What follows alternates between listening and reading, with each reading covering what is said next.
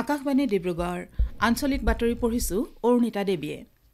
প্ৰধানমন্ত্ৰী নৰেন্দ্ৰ মোদীয়ে আজি বাৰাণসীত পঞ্চদশ প্ৰৱাসী ভাৰতীয় দিৱস উদ্বোধন কৰে। অনুষ্ঠানত অংশগ্ৰহণ কৰি শ্ৰী মোদীয়ে কয় যে প্ৰৱাসী ভাৰতীয়সকলে দেশৰ উন্নয়নৰ হকে ষ্টাৰ্টআপ, ষ্টেণ্ড আপ আৰু প্ৰতিৰক্ষা সামগ্ৰী নিৰ্মাণ ক্ষেত্ৰত এক গুৰুত্বপূৰ্ণ ভূমিকা গ্ৰহণ কৰিব পাৰে।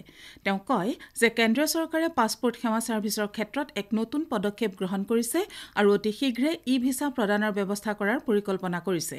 কেন্দ্ৰীয় চৰকাৰে প্ৰৱাসী তীৰ্থ দৰ্শন যোজনা আৰম্ভ কৰাৰো পৰিকল্পনা কৰিছে বুলি উল্লেখ কৰি প্ৰধানমন্ত্ৰীগৰাকীয়ে কয় যে প্ৰৱাসী ভাৰতীয়সকলক সহযোগ কৰাৰ উদ্দেশ্যে সম্ভাৱ্য সকলো ধৰণৰ পদক্ষেপ চৰকাৰে গ্ৰহণ কৰিব। কেন্দ্ৰীয় নিৰ্বাচন আয়োগে ইভিএমৰ টেম্পাৰিং সংক্ৰান্তীয় অভিযোগক পুনৰ এবাৰ নাকচ কৰিছে।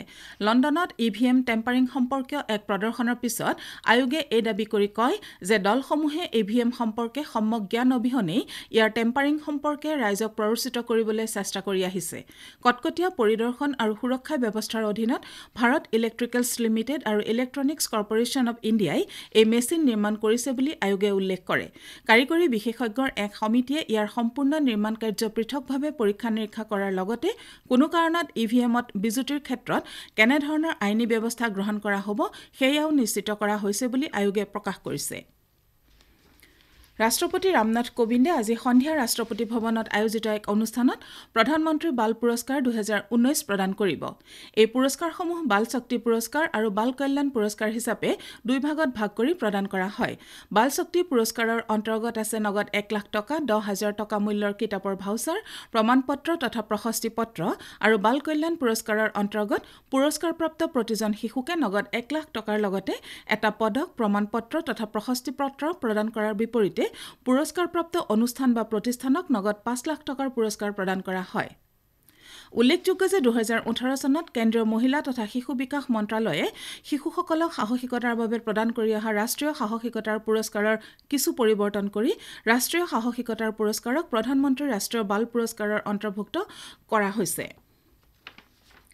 ব্ৰহ্মপুত্ৰ নদীয়েদি গুৱাহাটীৰ পৰা যোৰহাটলৈ তথা জলপথেৰে ৰাজ্যৰ অন্যান্য অঞ্চললৈ পৰ্যটকসকলৰ যাতায়াতৰ সুবিধাৰ উদ্দেশ্যে এখন অত্যাধুনিক জাহাজ চলাচল কৰোৱা হৈছে।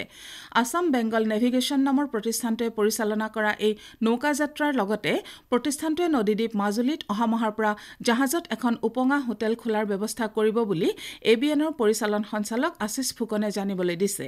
ব্ৰহ্মপুত্ৰ নদীৰ বৰ্ধিত চাহিদাৰ প্ৰতি গুৰুত্ব আৰোপ কৰি প্ৰতিষ্ঠানটোৱে অসমত চৰাইদেউ 1 আৰু চৰাইদেউ 2 নামে দুখন জাহাজ চলোৱাৰ ব্যৱস্থা কৰিছে বুলি জানিবলৈ দি তেওঁ চৰাইদেউ 1 মাজুলীত ব্ৰহ্মপুত্ৰৰ ওপৰত উপঙা হোটেল হিচাপে আৰু 18টা কেবিনসহ চৰাইদেউ 2ক গুৱাহাটী আৰু যোৰহাটৰ মাজত চলাচল কৰোৱা হ'ব বুলি উল্লেখ কৰে।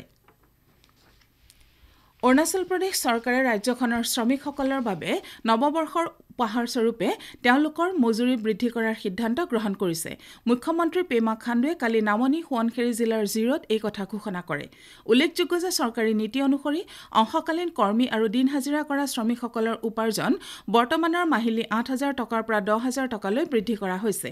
আনহাতে বৃত্তিগতভাৱে দক্ষতা সম্পন্ন কৰ্মচাৰীসকলৰ দৰমহা মাহিলী 9,000 টকাৰ পৰা 11,000 টকালৈ বৃদ্ধি কৰা হৈছে।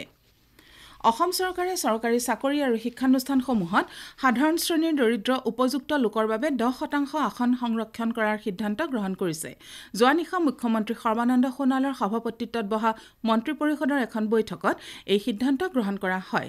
পৰিষদে লগতে কৃষিখণ্ডত প্ৰয়োজনীয় সা-সামগ্ৰী ক্ৰয় কৰাৰ বাবে মুখ্যমন্ত্ৰী কৃষি সা-সঁজুলি যোজনাৰ অন্তৰ্গত ৰাজ্যখনৰ 5 লাখ কৃষকৰ প্ৰত্যেককে 5,000কৈ টকা দিয়াৰ বাবে প্ৰস্তুত কৰা নিৰ্দেশাৱলীটো অনুমোদন জনায়।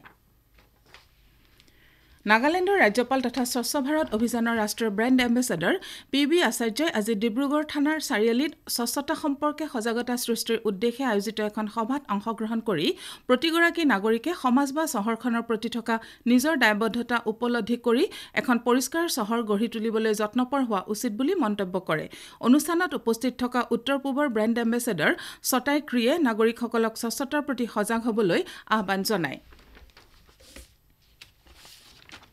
শিৱসাগৰ জিলাৰ চেৰেকাপাৰৰ খেলুৱা গাঁও নিবাসী ONGCৰ অৱসৰপ্ৰাপ্ত বিষয়া পুনানন্দ গগৈৰ অলপতে বাৰ্ধক্যজনিত ৰোগত আক্ৰান্ত হৈ নিজ গৃহত মৃত্যু হয়। মৃত্যুৰ সময়ত তেওঁৰ বয়স আছিল 76 বছৰ। আজিৰ আঞ্চলিক বাতৰি ইমানেই।